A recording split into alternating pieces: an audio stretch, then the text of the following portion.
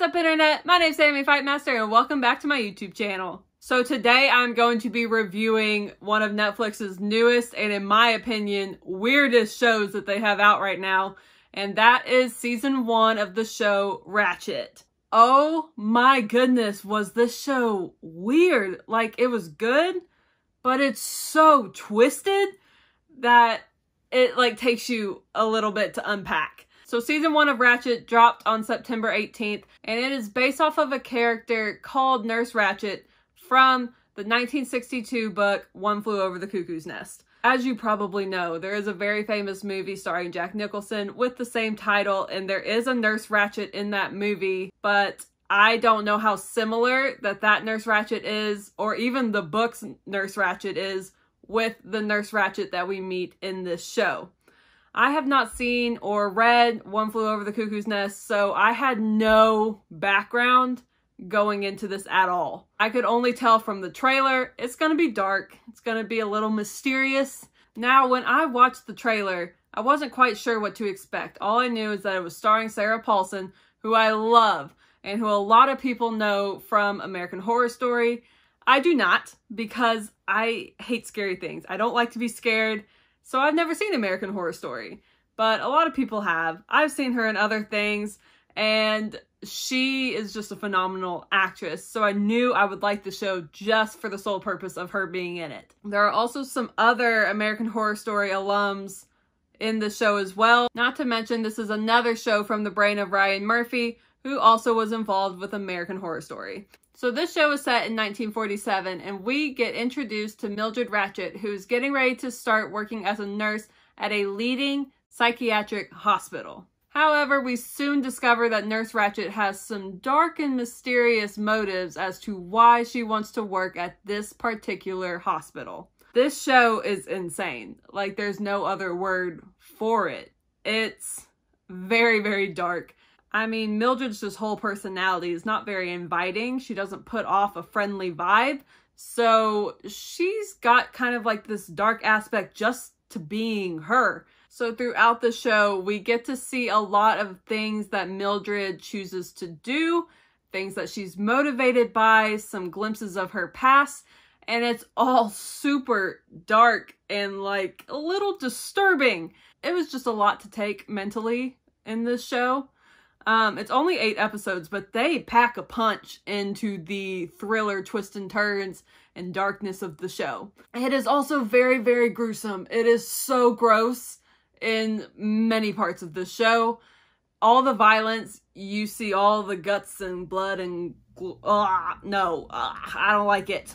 I've seen a lot of posts online where people are like wishing that Netflix would have put warnings at the beginning of each episode, at least the beginning of the episodes that have a lot of the gruesome scenes, to like warn people, hey, this is about to get gross.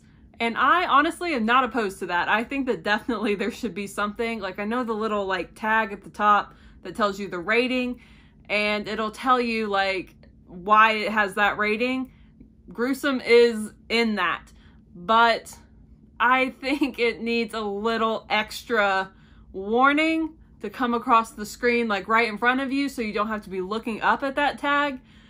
Oh my gosh, it was so gross. Like within the first 5 minutes of the show, you're seeing way too much. I'm thinking about it right now and it's so bad. And the second episode just about made me throw up. Like, I will be honest, I was very close to physically vomiting. The sounds. The second episode is titled Ice Pick, and let's just say they do something with an ice pick that, I don't ever need to hear that sound again. It was so gross. But even after all of that, I don't like gross things, as you can tell. I don't like seeing a bunch of blood and stuff on the screen. I'm just not into it. But even with all of that, I found this show strangely intriguing for the amount of blood, guts, darkness. There was a lot of tension that they kept within the script and the plot twist that they put in there. It was enough to keep you engaged in the show. There were always new things getting introduced. For the most part, the first couple episodes, you kind of get introduced to a new psychiatric patient that they are dealing with.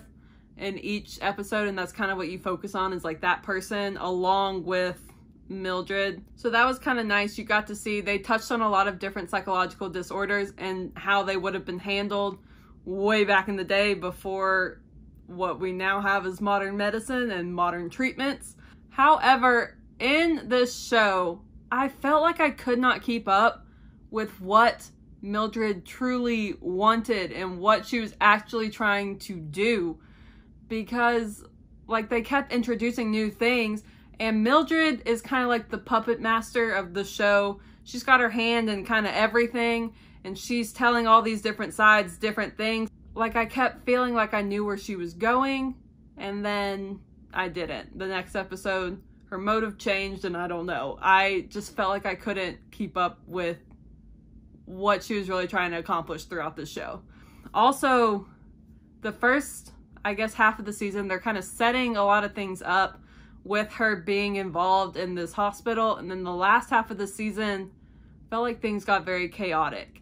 Like, there's a lot of things that they introduced towards the end of the season, a lot of new turns that they were taking that I felt like when it came to the last episode didn't fully come together at the end. Like they added some characters and used some characters in different ways that I didn't see what the entire point was for it. I am going to be making a spoiler video because I just need to talk about some of the things that are happening in the show. So I will talk more about this in there, but I don't want to spoil it on this video. You could definitely tell that this was a Ryan Murphy show just by the way that some of the scenes were directed. It gave a very similar feel to me, like how some of the scenes in Hollywood were directed. It felt very similar to that. Like a lot of the scenes at the hospital felt like the way that they used the camera was kind of similar to how they use it in Hollywood, which is another Ryan Murphy show, another Netflix Ryan Murphy show.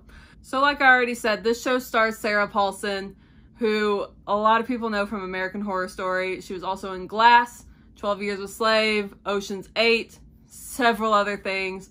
She's an amazing actress. I love her. She did phenomenal in this show. This show also stars Finn Wittrock, who is another American Horror Story alum.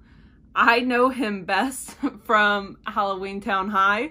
I just watched it this weekend and I saw him and I was like, oh, hey. So yeah, if you don't like scary things and Halloween Town is kind of like your cap, you might know him from there. Also in this show, Cynthia Nixon from Sex and the City, John Briones, and so many other amazing actors and actresses in the show.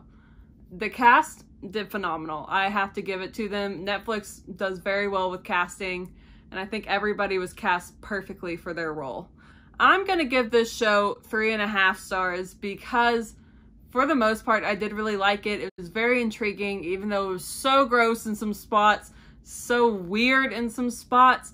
I really did like it. It did have some issues, in my opinion, fully connecting storylines that they introduced, and some of the turns that they took, it just felt like there was no need for. I would recommend watching this show if thrillers, mystery, really gross shows are your thing.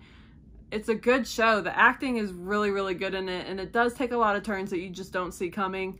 It is streaming now on Netflix. It's already been picked up for a season 2, which is definitely guaranteed to be very interesting if season 1 is any judge of that. It's only 8 episodes for the first season. The episodes range from about 45 minutes to an hour, so it can be done in a day. I don't suggest it for your mental health. Like I said earlier, I am going to be making a spoiler video, which if you've already seen the show and you've seen some of my other spoiler videos, you know at least one thing we're going to be talking about. If you like this video, make sure to give it a thumbs up, and if you're new around here, welcome to my channel, and I would really love and appreciate it if you'd subscribe at the end of this video, and then after you subscribe, hit the bell off to the side to be notified when I post new videos. Well, that is all that I've got for you today, so I guess I'll see you next time. Bye!